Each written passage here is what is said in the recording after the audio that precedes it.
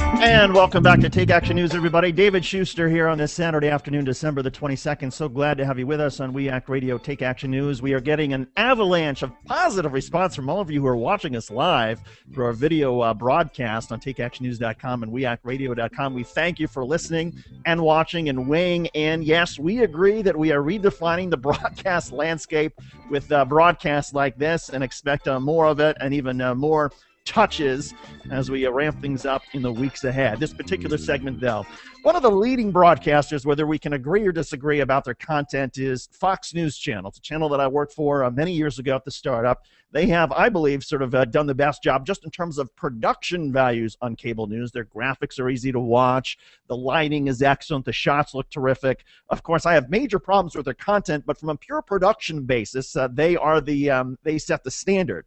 But their content, of course, is a big problem for a lot of us.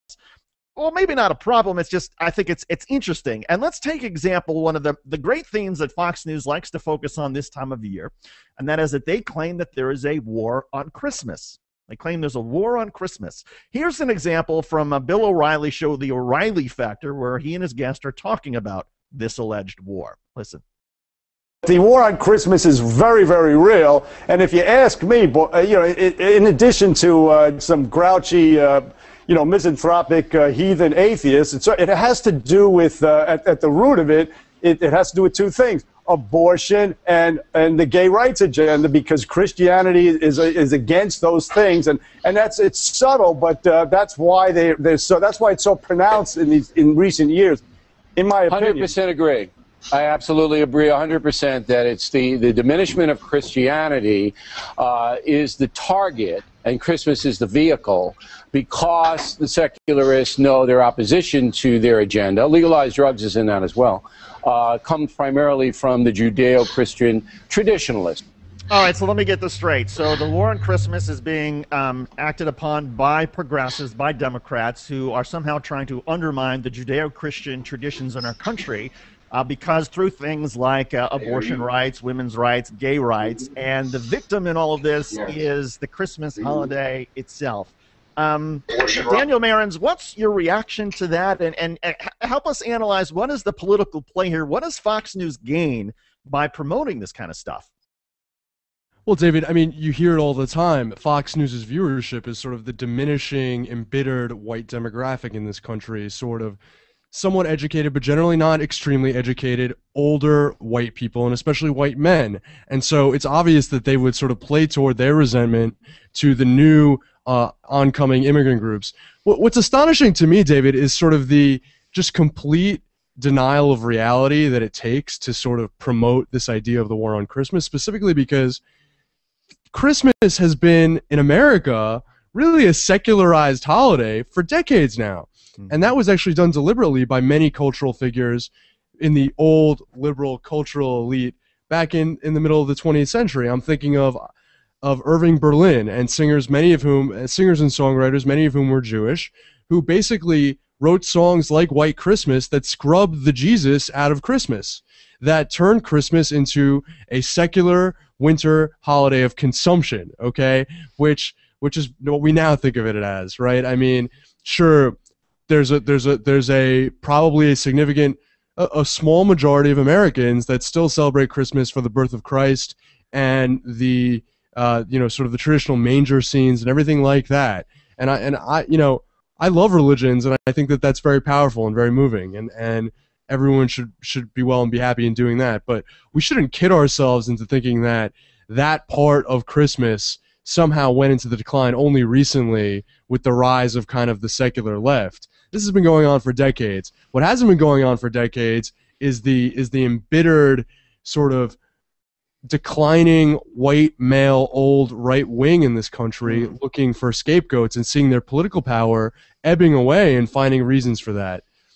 Mitch Molaski, I want to ask you about sort of the tone of the coverage. Media Matters studied how much Bill O'Reilly focused on the war against Christmas and compared to how much he focused on real wars like conflicts in Iraq, Afghanistan, Syria, Libya, and Gaza. And they found that from December 1st to 18th, 55 minutes and 10 seconds on the war on Christmas, 15 minutes and 3 seconds on actual wars. What's your reaction?